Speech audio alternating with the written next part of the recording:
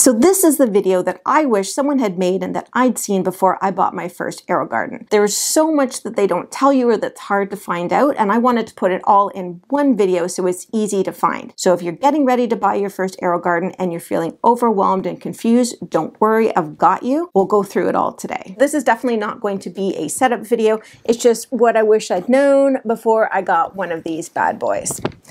And basically, that's the first thing I want to talk about, the models. There are so many models now. There are the Sprouts, which are the 3-pod ones. There are the Harvest, which come in different orientations. This one is the Harvest Slim, which has 6 pods. All of the Harvests do. There's the Bounty that has 9. And then you get into the big boys, the AeroGarden Farms. I have the AeroGarden Farm Plus, which has 24 growing holes, and there is now an AeroGarden Farm 12, which is just a smaller one. So out of these, how do you know which model to buy?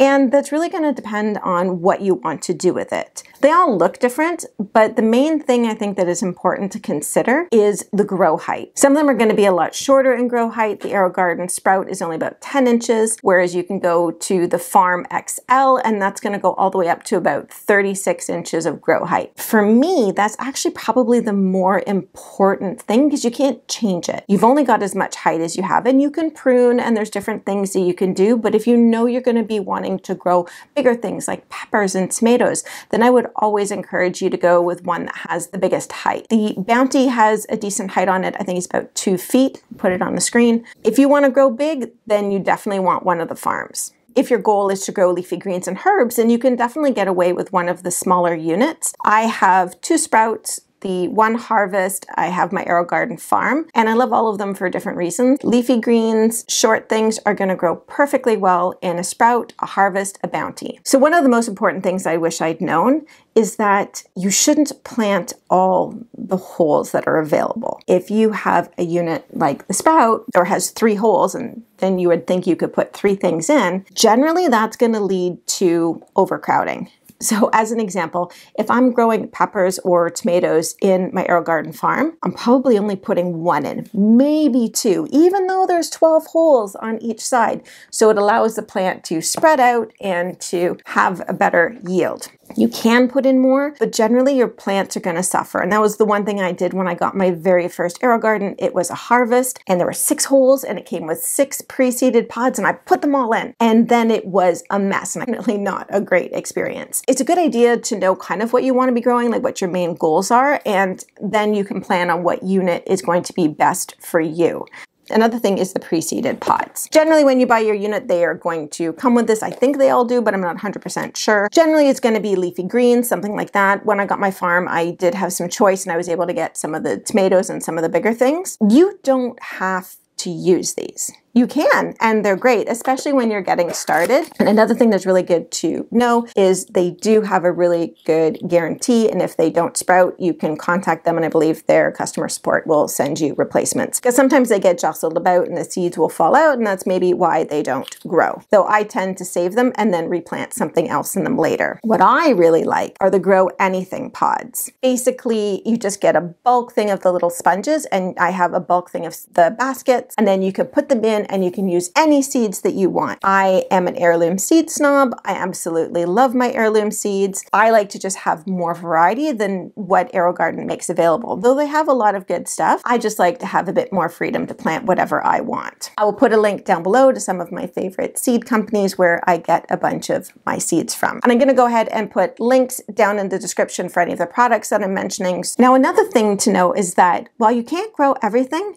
you can grow an awful lot in one of these units. I've grown herbs, peppers, tomatoes, eggplants, cucumbers, melons even. I'll put a link up to where I grew the melons hydroponically. There's so much stuff you can grow. I've grown peas and beans. It's really, you're limited by grow height, but also a bit by your imagination, which takes me into my other point that you can push the boundaries of what you can grow if you go ahead and leverage dwarf plants. I did a video on this. I'll link it up above where I grew a whole bunch of dwarf plants in my rise garden, but it doesn't matter what unit you're using. The dwarf varieties are going to let you push the boundaries a bit more. I did grow regular peas in the AeroGarden and I just found it completely unruly, but I got a dwarf variety, the Tom Thumb pea, and they only grow about 9 inches tall. And I got quite a few peas off of it and they were great. And it didn't take over the whole unit. Jumping off from that, there's a lot of accessories that are there for the AeroGarden as well. They have trellises. My farm came with one. There's other add-ons and things, grow bowls. There's things like this water jug, which honestly, if you are going to get one AeroGarden branded product, I would get this one. I use it for literally everything. I fill up the cat's water dishes with it. I fill up all of my units. I water my plants. I use this thing probably more than anything else that I bought from them. But there's a whole bunch of other products that you can get. One that I find a little bit more gimmicky that I probably wish I hadn't bought was the pollinator. It's got a little bee, vibrates to help pollinate the eggplants, peppers, and tomatoes. Now, one thing that they don't necessarily mention is that tomatoes and peppers and eggplants are self-pollinating. So you don't actually need to get something like this. Now, that said, it will help to increase your yields,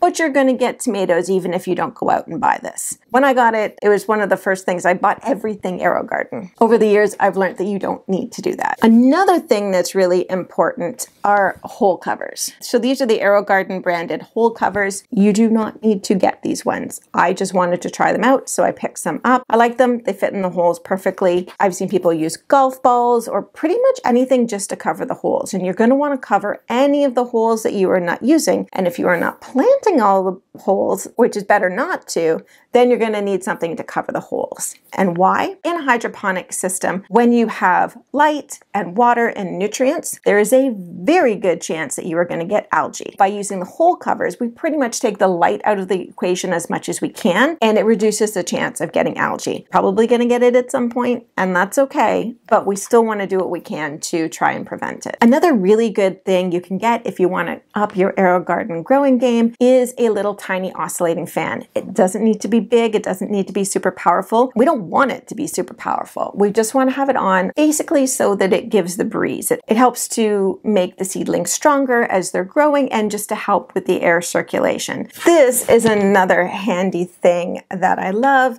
This is from my AeroGarden farm, and this is what I use to start. I'm pretty sure it's 85 seedlings. I grow both indoors and outdoors, and one of the things I love to do in my AeroGardens is start all of my seedlings. Things grow faster in a hydroponic environment, especially at the beginning. So it's nice to get the jump start, especially if I've started my seedlings a little too late. And I will get them all started in there, and then I will transplant them outside and let them continue growing. I'm pretty sure that they make one of these for just about every unit. Even my AeroGarden Sprout has one, and that can start 15 seedlings. So one of the things that I did for years was I used the AeroGarden nutrients, and that was all I used. And I have grown very well, thank you very much, just using those nutrients. But I didn't even think to try anything else. Whereas now I'm testing out some of this Fox Farm nutrients. There are all different types of nutrients out there. The one thing I would recommend is you make sure you're using a hydroponic one. You don't want to be using any that might have some grit in it, might damage your pump. So that's just one thing to consider.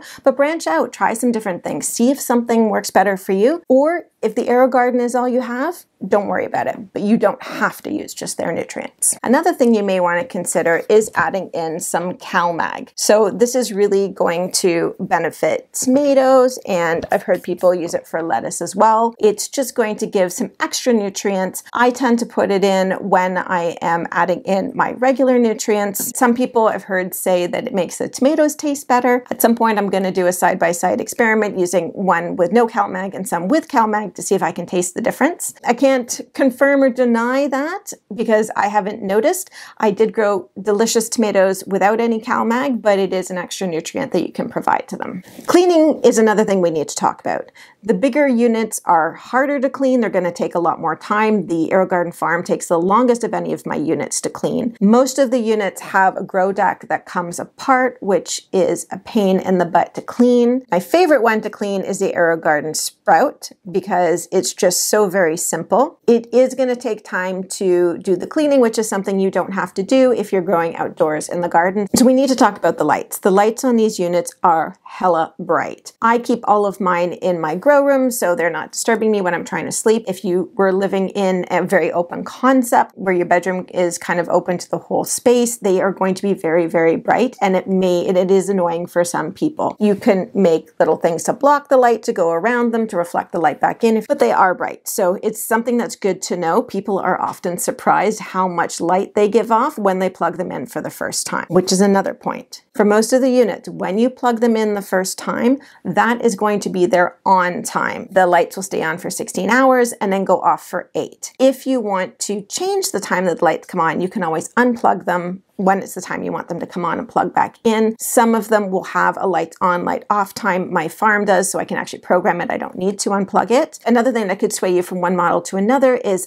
some of the models have a vacation mode, which is just going to give you some peace of mind if you are going away. And the vacation mode is pretty much just going to lower the water usage and is there on most of the Harvest, Bounty, and Farm models. On most of the models, there's typically going to be 2 lights or indicators that are going to flash. One is going to be for the low water level, which is going to just prompt you to top it up. I like to try and stay on top of it. As the plants grow, they're going to definitely use more water, so the rate at which you put water in at the beginning is going to be very different than when you have full-grown plant, how often you're going to need to top it up. The other light or prompt that is usually going to be there is going to be to add the nutrients. Typically, this is just on a 14-day cycle. The light just goes off to remind you. If you have some of the more Wi-Fi models, they can send notifications to your phone to let you know that it is time to add the nutrients, but it's pretty much just going off every 14 days. The last point that I want to make is that AeroGarden's not the only choice. Now, I have 4 AeroGardens and counting, but there are other options out there that you may want to consider. There's Rise Garden. I have a family Rise Garden. I also have a personal Rise Garden. There are Click and Grows. I just got a big one of that I still need to set up. There's Tower Gardens, and it seems like there's new ones coming out every day, either on Kickstarter or just new companies getting into the hydroponic game. So there's lots and lots of different options. So just make sure you're doing your research. If you're set on AeroGarden, then just consider what you want to grow before you go out and get a model. It's kind of cool that there are so many different options.